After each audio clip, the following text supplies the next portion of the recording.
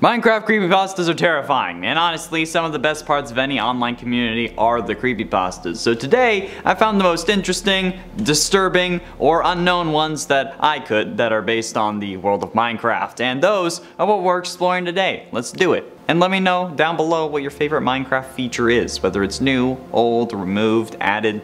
Do it. In a 10 Raiden. I was playing Minecraft with a friend of mine, actually two, Deadlord24 and Princess Duffy. It was a private server, no one else had our IP, and we were chatting when he joined. At first, Raiden didn't seem harmful. He seemed friendly. He was chatting with us, but I kicked him off the server. All Raiden did was try to talk. I guess that's all he really wanted. I got off my laptop to eat dinner, and so did my other friends. The next day, I went to play Minecraft, and Raiden was still there. Craters had replaced our buildings. I still think he never left. I went on Skype and invited my friends to Minecraft to show them what had happened. They eventually joined, then Raiden spoke. "You left. Don't take it so hard, man. You don't understand the pain I went through. Are you okay, man? You're no different than the ones who betrayed me." Then the screen glitched, and we all got scared. It took me back to the same title screen, except the title kept glitching, having random placements all over the screen. I clicked play and it took me to a world, then Raiden said, "I was just like you, a regular Minecraft player. All I wanted to do was talk to people. They bullied me. It was my depression that led to my death. All because of those brats, but now you play by my rules. When I catch you, you die. So what are you waiting for? Run." And at 9, Herobrine. Pretty classic one, I feel like you should all know it. I had recently spawned a new world in single player Minecraft. Everything was normal at first as I began chopping down trees and crafting a workbench. I noticed something move amongst the dense fog. I thought it was a cow, so I pursued it, hoping to grab some hides for armor. It wasn't a cow though. Looking back at me was another character with the default skin, but his eyes were empty. I saw no name pop up, and I double checked to make sure I wasn't in multiplayer mode. He looked at me and quickly ran into the fog. I continued on with the game as I expanded my world, and I saw things that seemed out of place for the random map generation to make. 2x2 tunnels, small perfect pyramids made of sand in the ocean, and groves of trees that had their leaves cut off. I would constantly think I saw the other player in the fog, but never when I looked in that direction. I saved the map and went onto the forums to see if anyone else had found this mysterious player, and I received a PM from the username Herobrine containing one word: stop. About a month had passed until I heard from someone again, and it was revealed that Herobrine was the brother of Notch, the game's developer. I personally emailed Notch and asked him if he had a brother, and his only response was, quote, "I did, but he's no longer with us." And at 8, Lunar. I haven't touched Minecraft now, I'm too scared to do it. I can't open it, it haunts me. I'm the only one who has encountered it. Here's my story. 2 weeks ago, it was a normal day in Minecraft. Usually I was working on my stone creeper statue in my house's backyard, and so far I was finished its head, until I heard weird running footsteps behind me. I turned around and only found nothing. With this strange occurrence, I started growing suspicious, but not for long, as I started to go back to work. But in a moment the footsteps returned once again, and this time I turned around fast and still found nothing. Strangely, I thought of this as an in-game error sound effect, so I chose to ignore the footsteps and continue building the stone creeper.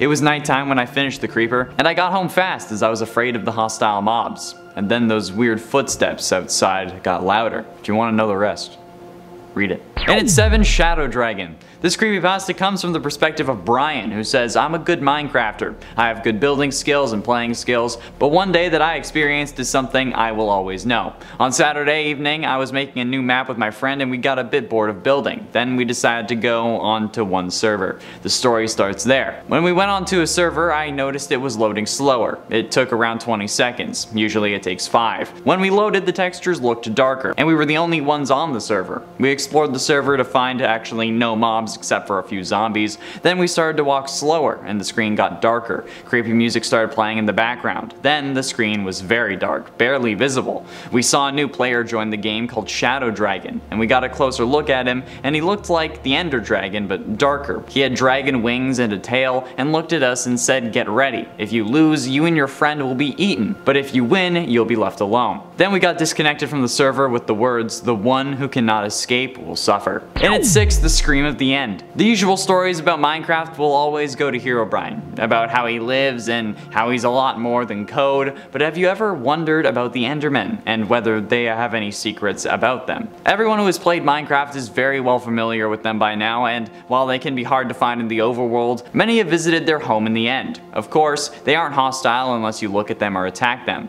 For this reason, quite a few people consider them friendly and like them. Personally, I've always found them creepy and killed them whenever I could. They're based off the Slendermen after all, and well, being as strong as they are, regular players know that if you run into one right after your spawn, you run for water. For some reason, Notch decided to code them with the fear of water. And whoever thought that anything bad could happen with water, right? How we're doing at number 5, the Ghost Player. I was playing early in the morning at about 4 AM. Seems like a rather cliche time for something odd to happen, but bear with me. I was wandering about my world, venturing through the islands I had conquered, before I decided to craft a boat and go sailing out for the large bay. I had resided in this bay the entire time I've had this world, so I figured I wanted to explore. I had barely sailed for a minute before I spotted odd terrain generation. It seemed weird, like it had been generated in an alpha version or an early beta version. The grass that had been everywhere around my house was non-existent, the ground was a dead color, trees were rare, and random pockets of stone came up with the grassy floor. I thought this was strange, but I kept sailing, thinking that it was just a biome I didn't know was in beta that just got removed. Not even 30 seconds later, I saw on the horizon a small peninsula jutting off from the dead land. I couldn't make out what it was until I got up a bit closer. The fog was cleared with torches. Torches sporadically placed on the land. I was curious and sailed towards the peninsula, and once I arrived, I saw him. If you want to know the rest, go read it. That's right, I'm redirecting you. Do it. And at 4, Exception. I got bored of Minecraft and left it for about 1 to 2 years, but then I came back due to nostalgia. That's pretty silly, I know. That's when I started to experience some weird events though. I was playing Minecraft like any other player would, in a single player world, starting off as everyone usually does. And then the events started. A couple of lava source blocks placed 1 block deep in the ground. They continued appearing until there was like 13 almost, but I put that aside from my mind like a total idiot, thinking that maybe it was a feature that I had missed. I continued to expand my house, making it look decorative for once, but blocks, items, and tools started to vanish. I knew that there was something going on now. I was terrified, so I went to the forums and asked questions about my situation. I got a PM from another user saying that he also had the same occurrences, but nobody else seemed to. I remember what he told me. I found this thing in my single player world. At first I never spotted it. I quickly caught a glimpse of something as I was looking at the screenshots. However, at the edge of some of the screenshots, sometimes in the water, sometimes on an island, on a tree, there was an entity I had never seen before. But if you want to know that, you'll have to read the rest for yourself. I'm sorry, okay? These are long stories. I can't fit 10 of them into like a 10-minute video, alright? So if you want to know the rest, go read them yourself or let me know in the comments and maybe I can make one video about it. About like a specific one, alright? Sorry. Getting close to the end, and at number 3, Enderman.exe. One day I was in the Xbox 360 game store and I saw a game which was called Enderman.exe. It was an orange text with a bunch of Endermen on it. I downloaded it and decided to play it, and you know, I did. And when it started, there was no Mojang or 4J Studios logo. It was just the intro. The orange text with a bunch of Endermen were at the top of the screen while happy music was playing. When I pressed start, the text was red and the Enderman had blood on it, which stayed for around a second. Then the logo said level 1, the forest. When I was in level 1, my Enderman was in the middle of the forest in daytime. I needed to find a way to escape. I found a path which led me to the end of the forest, and when I walked there, the song of unhealing music from Ben Drowned started playing. The trees had no leaves, and there were a lot of dead mobs, including Endermen.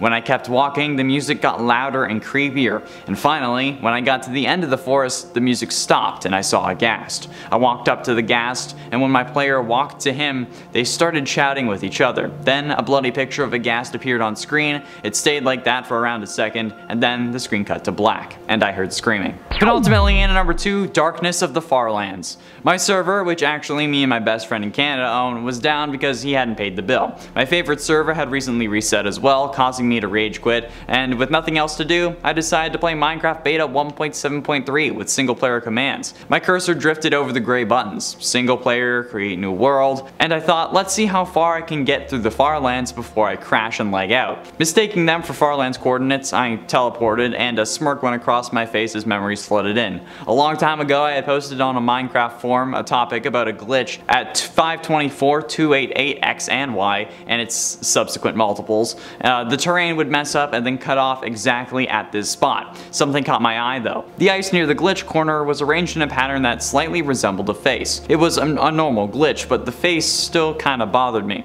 I shrugged it off, thinking that it was absolutely stupid for me to think that. Then I paused the game, searched up the actual coordinates for the Farlands, and that's when things only got worse. And finally, in at number 1, Entity 0. Around the time of Minecraft's structure was just being created, 2010, InDev, Alpha, there were talks going around the small staff at Mojang at the time of including a major enemy in Minecraft. Worse than spiders, worse than creepers, something that would truly challenge the player and terrify them. This is where the project codenamed Annihilation came to be. Annihilation itself started off as a few useless zeros hidden in the code of Minecraft's earlier versions, both as an Easter egg and as a future reference for where the developers would code for the entity. Working on Annihilation began mid-beta Minecraft, where features really began pumping into the game. The skin for the entity was procedurally generated, much like Minecraft itself, using grays and a few red pixels, and the only way the entity could spawn was if exactly 8 zeros were entered as the seed. Annihilation could only spawn at a specific coordinate in this zero world, and Annihilation was left almost abandoned following the release of Minecraft. But nobody found the bug in the code that allowed Annihilation to merge itself into the main branch of Minecraft's code, granting it control over every single aspect of the game. That's all the time we have for today, friends. If you want to find out the rest of the stories for any of these, check them out, alright? I don't have time to delve into every one of them, and if you want to get mad at me, that's fine. Thank you all so much for watching. I have been Unknwon, Connor Monroe, and I'll see you in another video.